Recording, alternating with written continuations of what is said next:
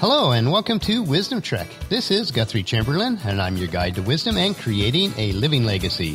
Thank you for joining us for our 7-day-a-week, 7 Minutes of Wisdom podcast. This is day 121 of our trek, and yesterday we continued with our beginning of our commentary on the book of Proverbs, and we discovered why Proverbs is important in our pursuit of wisdom. As mentioned yesterday, we won't go straight through the book of Proverbs consecutively, but we will intermix the commentary with other daily wisdom nuggets. We are recording our podcast from our studios at the Big House in Marietta, Ohio today. It's been a busy day full of work activities, and the day just rushed by once again. After some exercising this morning, I did make some additional progress on the woodwork in our formal dining room.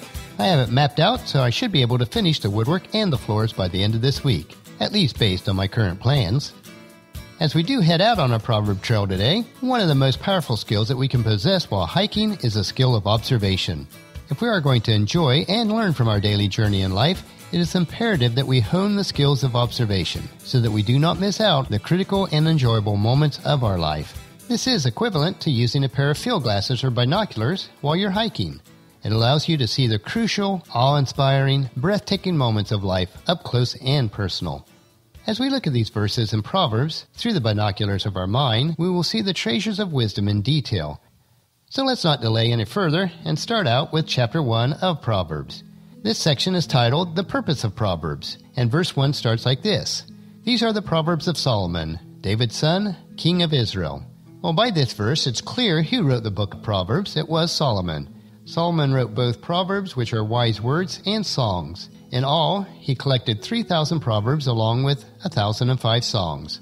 The book of Proverbs contains many of those 3,000 Proverbs.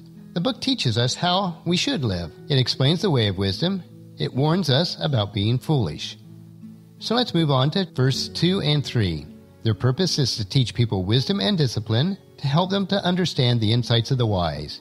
Their purpose is to teach people to live disciplined and successful lives, to help them to do what is right, just, and fair. So, by these verses, clearly Proverbs is to teach us wisdom and discipline, and to be disciplined and successful in our lives. A wise person is one who honors God, and God protects him. A foolish person refuses to obey God. There are many dangers for such a person, and the book of Proverbs goes into great details and explains these dangers.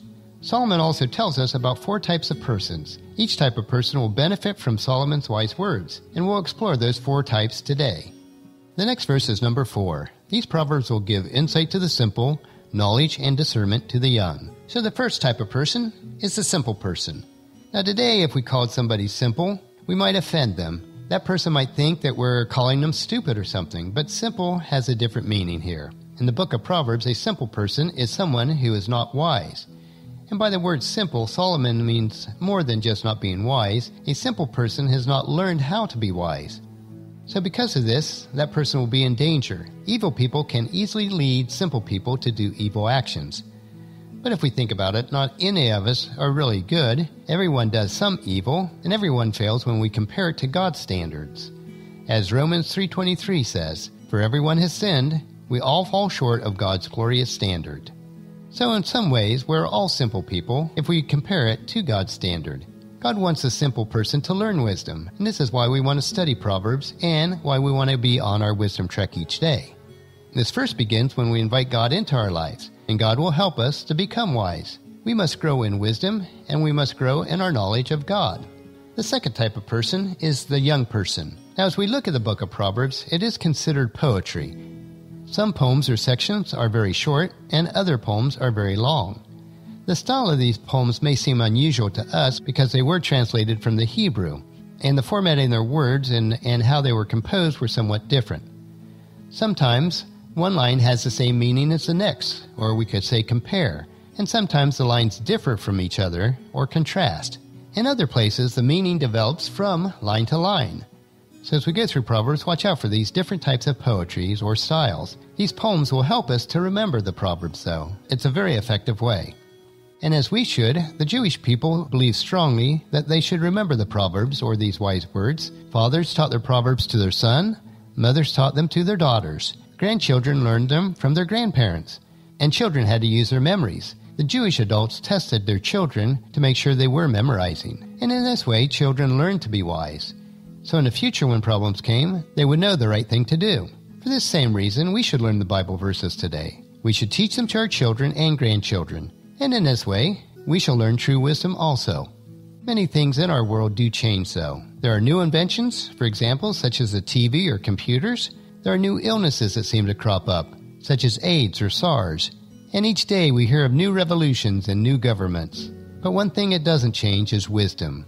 The advice that Solomon gave us is still good. He wrote wise words, and they are still wise today. Today's young people will grow old. Wisdom that we teach them now will remain with them throughout their lives. So let's move on now to verses 5 and 6. Let the wise listen to these proverbs and become even wiser. Let those who understand receive guidance. By exploring the meaning of these proverbs and parables, the words of the wise and their riddles. So the third type of person we want to look at today is the wise person. A wise person is somebody who loves wisdom. He loves God's law, and he's always thinking about it, such as mentioned in Psalms 1 verse 2. But they delight in the law of the Lord, meditating on it day and night. A wise person will always want to learn more. He's never too tired to think about wisdom. But as with any of us, he still makes mistakes, but he's willing to learn. Proverbs 9:8 says, "But correct the wise, and they will love you." And we see with a wise person, he wants others to teach him, as in verse 9 says, "Instruct the wise, and they will be even wiser." We can all learn more. We can all grow in knowledge. The Bible teaches us God's wisdom. And the fourth type of person is the intelligent person. And like the wise person, the intelligent person wants to learn. This person will ask for advice. He is trying to understand God's ways. As he studies, he will know more. He will even understand difficult words of wisdom. And verse 7 puts it this way, "The fear of the Lord is the foundation of true knowledge, but fools despise wisdom and discipline." As you are learning English, you started with easy words. And as we learn any new subject, we start with easy lessons. The first lesson of wisdom is that we must respect God. He made everything, and he is greater than we are, so we must give honor to him. The person who knows not God may be clever, they may have many skills, and we can learn many things from this type of person. But such a person lacks something very important.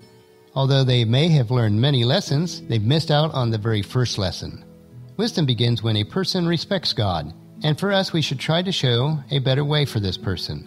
The opposite of a wise person is a fool. Now if you call somebody a fool today, it would probably offend them. A fool is a person who intends to do evil. A simple person does evil things because he does not have wisdom, but a fool does evil things because they hate wisdom. We want to show God's way to such people, but sometimes it's difficult when a person hates wisdom or doesn't want to learn. And Jesus put it this way in Matthew chapter 7 verse 6. "Don't waste what is holy on people who are unholy. Don't throw your pearls to the pigs. They will trample the pearls, then turn back and attack you." We find that wisdom is very valuable. Sometimes we must leave the fool to their own foolishness. A pig doesn't really appreciate the things that are valuable to us. A fool doesn't appreciate the value of wisdom. But we can learn from the mistake of fools. We must not copy their mistakes. A fool hates wisdom and discipline. But if we are wise, we should love wisdom and discipline.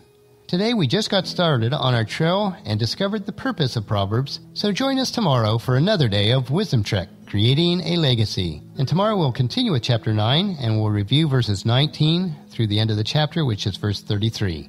And in doing so, we'll look at the Father's exhortation to acquire wisdom, and we will see wisdom as she calls out in the streets for all to come to her. And that'll finish our podcast for today.